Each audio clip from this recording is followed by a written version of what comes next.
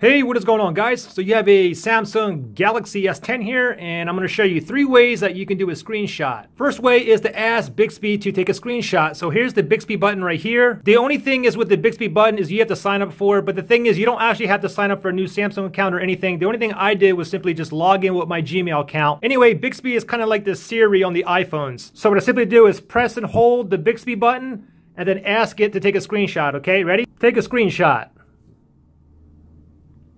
And you can see it flash.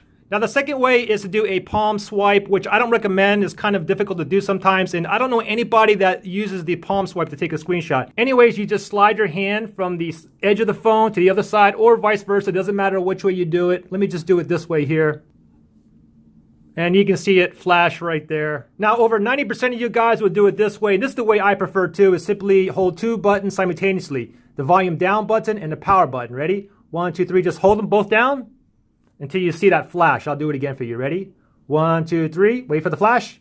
And there's a screenshot right there. Now, all the screenshots do get saved to your gallery. Also, let me show you some additional functions here. Let me go ahead and take a screenshot here. Let's say you want to take a screenshot. You can see this entire article here. So, for instance, let me go ahead and take a screenshot here.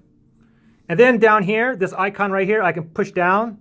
It's going to slide down. I want to show more. I want to show more. I want to show more. And then from that screenshot right there, you can actually see how long it is. I'll go into my gallery here, and that last screenshot I just took is right here, and we can see how long that is. Also, if I take another screenshot here, we have some other options down here too. Of course, I can go ahead and I can crop this as well.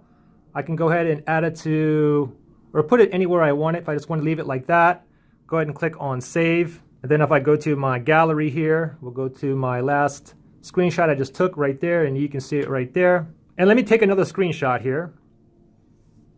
And then you also get the pen here as well. So if I tap on the pen here, you can go ahead and do whatever you want. You can write something, or you can basically like circle something. And then you can go ahead and just save it from there, and it'll go into the gallery as well. Well, there you guys go. That is the 3 ways to take a screenshot on your S10. And I hope that helped you out, guys. Take a screenshot. Freaking Bixby.